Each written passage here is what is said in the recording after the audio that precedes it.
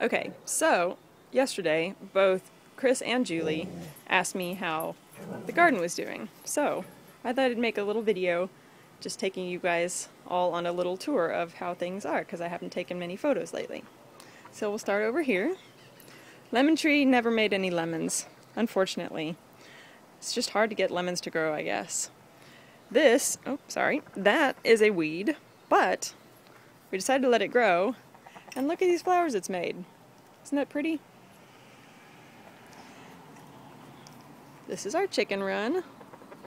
There's Vincy. Percy and Howard are in the coop at the moment, and Flashy escaped. This is the pomegranate that we planted together. It's got some flowers. It had more flowers, but now the flowers are either turning into fruits or dying off. This one hopefully is going to become a fruit. These are some of our squashes that we planted. I believe these are Calabacita squashes. And then let's see. Here we have what apparently is called a devil's claw. It makes these really crazy claw-shaped seed pods. It's just totally a volunteer. We didn't plant that. There's my Christmas tree. Hi, Flashy. This is a volunteer sunflower. More volunteer sunflower. Now let's go into the garden. Put the gate back. Okay, so starting over here, we've got some little pots of stuff. This is, we think it's either a squash or a pumpkin or melons, because I planted pumpkins and melons in these pots. And this is a watermelon that we got from a seedling, or just like a starter plant the other day. This is our patio tomato. Look at the tomatoes, woo! Coming along. These are squashes. No, sorry, these are melons that I planted from seeds. This is another watermelon from a seedling. And then this is a redbud tree that we got from like just a little branch starter thingy at the Austin Green City Festival last fall, and it's growing and it's exciting. Over here we've got sunflowers. These are like snack sunflowers for the sunflower seeds, and that is a black bean plant that just happened to start to grow. And then these are bean plants that are going to be like string beans, like green beans. I'm very excited about them because they're going to get huge. This is our leftover kale. We decided to keep one alive just to see what it would do. These are our strawberry plants. They're pretty much done doing their strawberry thing for now, but we're hoping we can keep them alive. This one still has some strawberries growing. It kind of had a second birth or whatever, second round of flowers, which is kind of cool. There's another watermelon starter seedling thing. This is a watermelon that we started from actually a seed, which is cool. It's doing well. We thought it was maybe gonna not make it, but it seems to be doing okay now. Those are Malabar spinach, which are some of the only spinaches that can really grow in the summer, and they're around here anyway, and they're delicious. And they're cool because they have these red stalks and bright green leaves. There's a few more over there. There's supposed to be a whole row, but they didn't all survive. There's Montezor. Say hi, Monty. Good Monty. Okay, and then here we have some chard, some Swiss chard. And back here is another strawberry plant. That one never made any strawberries, but it was pretty shaded. Here's our crazy amazing artichoke plant that we totally weren't expecting to make any artichokes this year, but it did, and we had a few of them. And then I think these we're gonna let go to flower probably, because they're pretty small. This is a sage plant. It has lots of little pretty purple flowers that we decided to let grow to help keep bees around. This is more Swiss chard. It's doing a little better now. We had carrots planted here, but and the chard wasn't doing so well while the carrots were growing, but all the carrots are gone and eaten now. These are peppers. Here, okay, so the ones on the right here, those are like hot peppers. And then the ones on the left, those are going to be bell peppers. I can't remember what all we have. I think like Thai hot chili and cayenne and I can't remember what all. And that's a new other little pepper plant we got more recently, along with that other little tiny one down there. These other ones we planted longer ago. This is the chili piquin. It's left over from last year, and it's doing well. It survived and it's making new little chilies. Yay! This is apparently known as the mother of all chili peppers. This is a mystery plant. It's just totally a volunteer, and I don't know what it is, and I love it. It's just got these amazing flowers that kind of have this kind of like gradient to them. I don't know, that's really picking it up very well, but yes, hi Monty. So yes, continuing down, here's the other side with the bell peppers that have yet to come. And then this is our weird, like, I think it's called double mint or something like that. It's a little strange. And then that's parsley, and that is normal peppermint, and it is delicious. We haven't actually found that much use for it yet, but it's really nice. And then, yes, hi Monty. And these are some onions here on either side of our asparagus. So yeah, there's the onions. Try to not shake this around quite so much. And then here's our asparagus growing up in the middle. And I'm totally excited about this because asparagus apparently you can't eat for like 3 years or until the 3rd season because you have to let it get established. But like, look, that's, you know, there you go. That's the beginning of asparagus. And it's got these 2 different kinds of strands. There's like these fronds that are this darker green, and then these things that look like asparagus spears, they turn into this brighter green stuff with these tiny flowers that are coming out. And then these are potatoes. We're not totally sure how well they're doing because we read that when they have flowers, that indicates that there's potatoes growing down underneath. And we haven't had that many flowers, so we're not sure how many potatoes exactly we're going to have. We'll see. And then here is, see if I can back up. This is our tomatoes, our tomato patch. It's really taking off. It's exciting. We have a bunch of different kinds of tomatoes. I won't try to name them all because I don't even know without looking at the tags, but here are some that are like cool little cherry tomatoes. And then in with our normal tomatoes, we have a tomatillo plant, which made these great little yellow flowers. And now they're starting to form these cool little globes. Let's see if I can find one. That hopefully, yeah, these will become what we know as tomatillos that, like, you know, you'd buy in a store basically. We really wanted to try to make green salsa, like for breakfast tacos. So we're trying to grow tomatillos. More tomatoes, more tomatoes. Tomatoes from the other side. They're huge. Here's the herbal district. We have our chives. I guess the primary herbal district. There's other herbs over there that you already saw with the sage. This is Mexican mint marigold here. And I believe, I can't quite keep these straight, but I think this is thyme, and I think that's marjoram, and maybe more marjoram or oregano. I can't remember. And this is very exciting. I planted these from seed, and I'm pretty sure that these are going to be giant pumpkins. They're supposed to get up to like 70 pounds.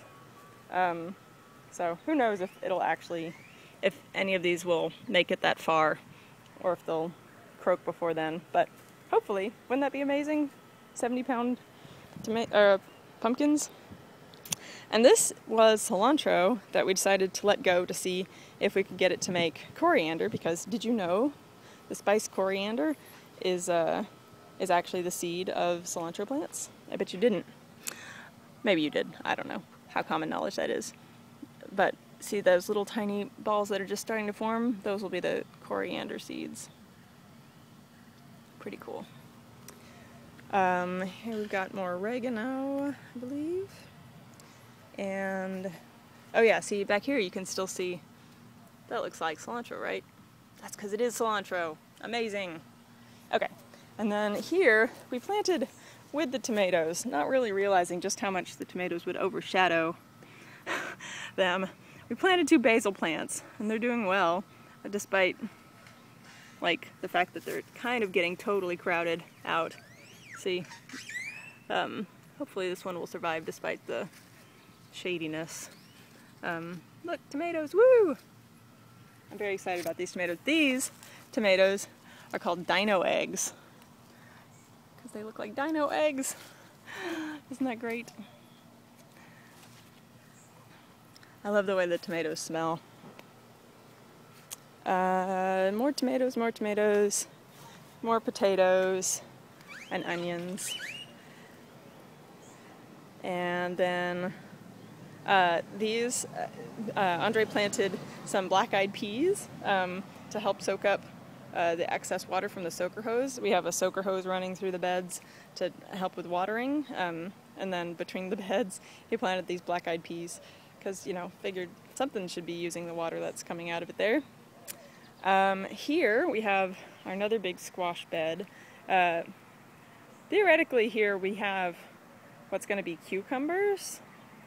They're not growing too fast, so they may be getting completely overtaken by this plant, which is, I believe, more of the Calabacita squash. It's like a quick vining squash that is supposed to be resistant to the squash borer pest, which has always been a real problem here. And then next to that, we have what was a mystery squash that was growing in the compost pile. So Andre decided to plant it just to see what would happen. And not only has it been getting these amazing bright yellow flowers, but we're pretty sure that this might even be an acorn squash, which is my favorite kind. Because look at that! That's at the base of one of the flowers that existed. Looks like an acorn squash, right? Or like it could be. There's another one. So here's hoping that it survives and that it is acorn squash and not like spaghetti squash. Here are some more onions. We have lots of onions. If you need any onions, let us know, because we're going to have way more than we can eat. And this is a volunteer tomato plant that popped up and we decided to let keep growing. There's some of its volunteer tomatoes. Looks like little cherry tomatoes. We have some little cherry tomato plants, and then also some bigger, like, you know, more traditional solitary tomatoes growing too. Okay, and then here we have a jalapeno plant. This is too close. Move over here. That is the jalapeno plant that is left over from last year. It survived, and let's see if we can find any of the little jalapenos. It's that one's a little dried out now, but it is making jalapenos again, which is very cool. Because at one point we had a storm earlier, and it, yes, hi hun, and it totally knocked the jalapeno over, and we thought it was done for, but Andre decided to stake it and see if it could survive, and it seems to have survived. There's some more flowers, so we got more jalapenos to come. And then these are more pepper plants. Andre loves his peppers. And then more onions. Noticing a theme here. Lots of onions. And also more asparagus.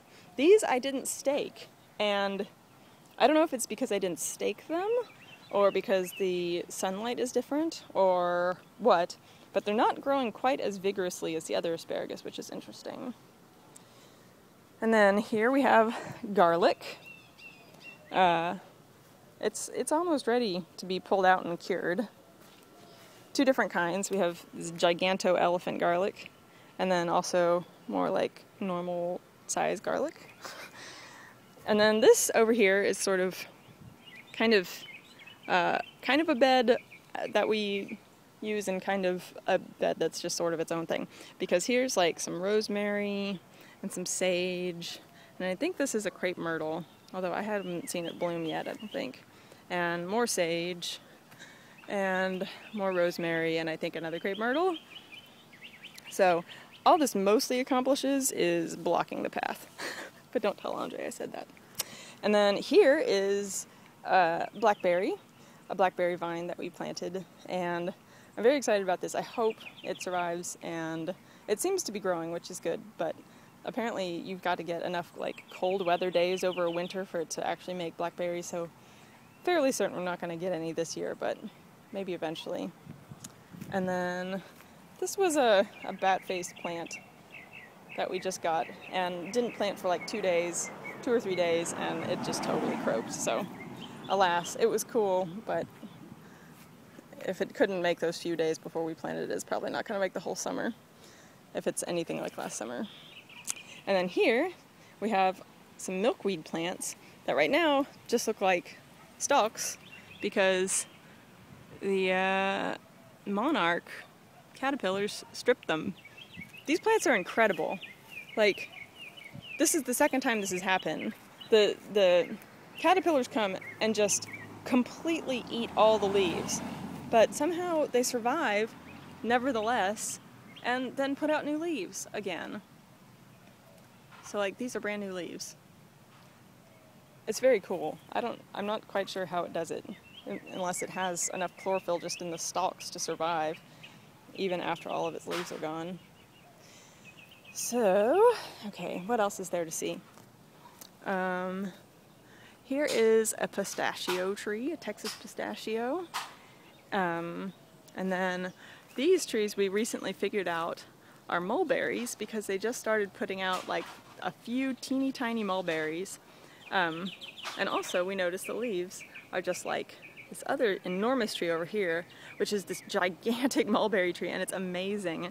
And like all spring it's just been covered in these mulberries, and it's pulled in so many different kinds of birds, and also we can eat the mulberries too, which is cool. But we've seen like starlings and cardinals and mockingbirds and blue jays and just like, and even some I didn't even recognize, just all kinds of birds. It's really neat. And I'm going to see if I can hop over the fence here without totally killing myself. Okay, all right, so onwards. That's the compost pile. Very exciting and pretty, I know. This tree, I can't remember what kind of tree this is.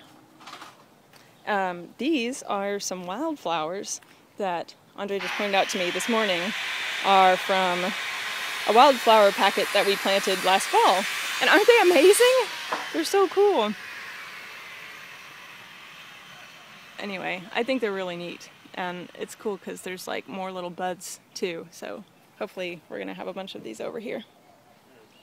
And these are volunteer sunflowers. Isn't that awesome? That's another pomegranate tree.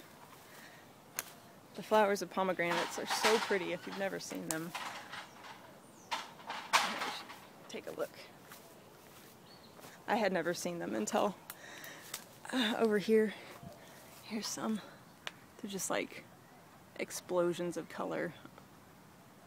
It's hard to get the camera to focus on them. It's like they're too real. I don't know. Anyway, onwards. Here's the mulberry tree. See if I can show you some mulberries. Here's a mulberry in progress. And here's the brush pile and the fire pit. Exciting. Another volunteer sunflower. And then over here we have the mountain laurel we just planted, which hopefully will survive. We waited a little longer than we wanted to plant it, but we just didn't have time. Cactus, peach tree, another peach tree, and that one's really making some peaches, which is cool. So, I'll show you. Peaches, oh my gosh. And I didn't even know I liked peaches until Andre introduced me to them properly. But they're so good. And then lantana, and another bigger peach tree. And what else? Oh, this is an oak tree that died. It's just been so dry. This one didn't make it, unfortunately. We're thinking maybe we'll replace it with that red bud. We might give the oak tree just a little longer to see if it does anything, but it looks like it's down for the count probably. And then over here we have some more sage. And then I don't know what this is called, some sort of long-leafed plant, I don't know. And then this is more rosemary, and it is so good. It's a different kind of rosemary. Just, it smells and tastes amazing. And more lantana, another pomegranate tree. It's been really interesting, like the pomegranates, I don't know, they just didn't get pollinated to the same extent as like some of our other fruit trees that I'll show you in a minute, hopefully. And like, it's had lots of pretty flowers, but just not very many of them look like they're going to turn into fruits. So, what are you going to do? And there's the rain barrel, which is an important component of the garden. This is a rose bush that has already made flowers, and they're pretty much done now. See, there's a little bit of a remnant. Back over here we have, oh dang, I can't quite remember. I think maybe this is loquat, and that is, I don't remember. Sorry. I'll have to ask Andre. This is another rose plant that has already had its flowers, and they've come and gone. And then out here, let's get this open if we can. This is a little tricky. There we go. Out here in the front yard, we have more sage, and this, I can't quite remember what kind of tree this is, but look, it's making little fruits of some kind. A bunch of them, actually. I'll have to get Andre to remind me what this is. And I think this is another crepe myrtle. Back here we have some grapevine.